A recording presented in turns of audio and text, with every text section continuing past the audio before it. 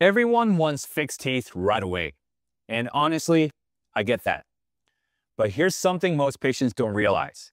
Sometimes what makes or breaks your implant success isn't the surgeon, the implant brand, or even the amount of bone you have. It's something you can't see, can't feel, and can't control once you leave our office. It's called micromotion. And it's one of the main reasons I sometimes tell patients I consider to be high risk, as in those with soft bone, thin bone, infections, systemic issues, or heavy smokers, that we might need to take a slower approach instead of rushing straight into immediate load implants. Now I know that sounds counterintuitive, especially since our practice is known for All-on-4 same-day teeth. But let me explain why understanding micromotion could be the single most important thing you ever learn about implant success. When patients hear about All-on-4 or same-day implant teeth, it sounds incredible. And it can be life-changing when everything goes right. But what a lot of people don't realize is that biologically, the success of implants depends largely on one thing: how stable the implant stays while the bone is trying to heal around it. That process is called osseointegration, where bone cells literally grow and fuse to the surface of the implant. For that to happen, the implant has to remain absolutely still, kind of like a cast around a broken bone. If there's too much movement before that bond forms, it's like trying to heal a broken bone while constantly bending it. It just doesn't work. Fun fact, the first person to introduce titanium implants to dentistry was actually an orthopedic surgeon from Sweden. So yes, orthopedic principles absolutely apply to dental implants. We're dealing with the same biology, just in a smaller space. Dr. Choi likes to use this analogy, and I think it's perfect. Imagine you're setting a metal pole into wet concrete. If you leave it still, the concrete sets around it and the pole becomes rock solid. But if you start wiggling that pole before the concrete hardens, even just a little, you're going to end up with cracks and weak spots. That's exactly what micromotion does inside your jawbone. Even the tiniest movement during the early healing period can prevent the bone from attaching properly to the implant surface. Instead of bone forming around the implant, soft tissue fills the gap. And once that happens, it's game over for osseointegration. Here's where it gets tricky. Most of the patients who come to see us for full mouth implants aren't starting with perfect bone or gum health. They've usually had years of dental problems like periodontal disease, failed root canals, etc. So if you go back to that concrete analogy, it's like trying to set a metal pole into concrete that's already been partially hollowed out. We can remove infection, graft bone, and build a more stable base, yes, but biologically, those sites are still healing when we place the implants. So the margin for error, especially when it comes to micromotion, becomes much smaller. And here's something else that's very important.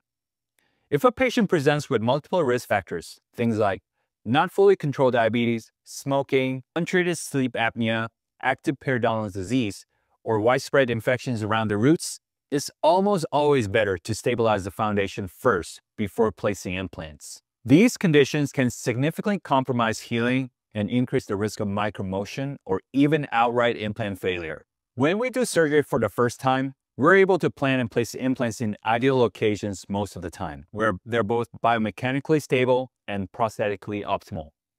But with revision surgeries, it's a very different story. We often have to work around previous implant sites, areas of bone loss or scar tissue, which means we might need to place new implants in less than ideal positions just to find enough bone. And revision surgeries are always more difficult. There's less bone to work with, more scar tissue, and the biology just doesn't respond as favorably the second time. So by taking the time to optimize health and address these issues first, we dramatically increase the odds that the implants will integrate properly and last for years. Now, let's go back to the topic of micromotion. Micromotion can come from a few different sources. Chewing on hard foods too early, things like nuts, tough meats, or even crusty bread. Clenching and grinding, especially at night.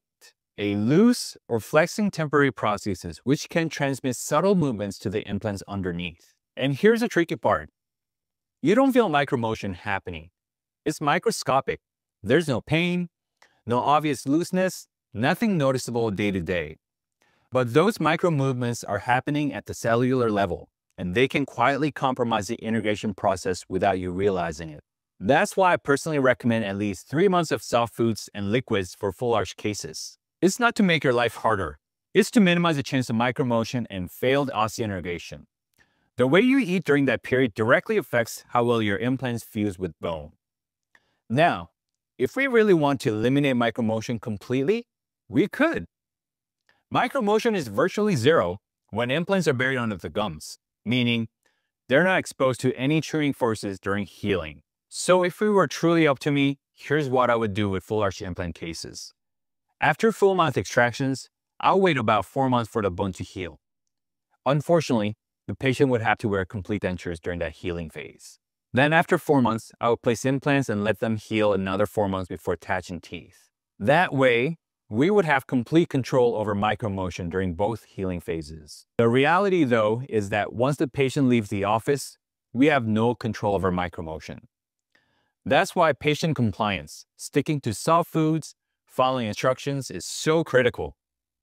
But I also understand that most people don't want to wait 8 months for fixed teeth.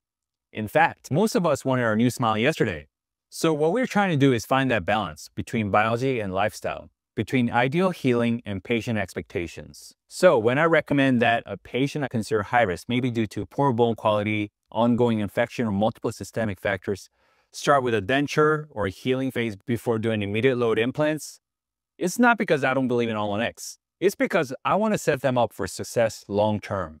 If someone's bone quality is poor or they've had multiple infections, waiting even just a few months before loading implants allows that bone to remodel, mature, and stabilize. That way, when we do place implants, the foundation is stronger and more predictable, and the risk of micromotion drops dramatically.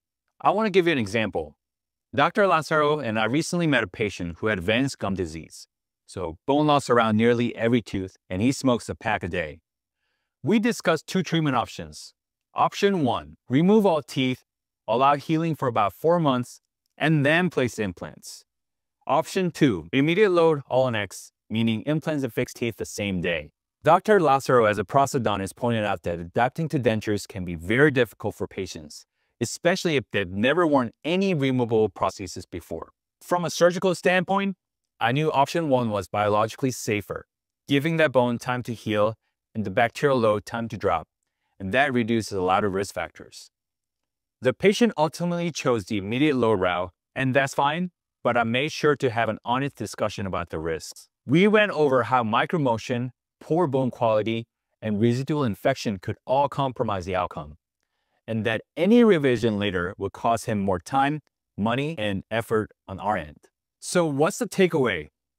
Micromotion is invisible. You can't see it, you can't feel it, but it's one of the biggest reasons implants fail early on. That's why we emphasize soft diets, no grinding and clenching, and protecting those implants during the critical healing window. That's when your implants decide whether they will truly become part of your body or remain a foreign object your bone rejects. So the next time your dentist says, stick to soft foods, or recommends a short healing phase, remember, they're not slowing you down.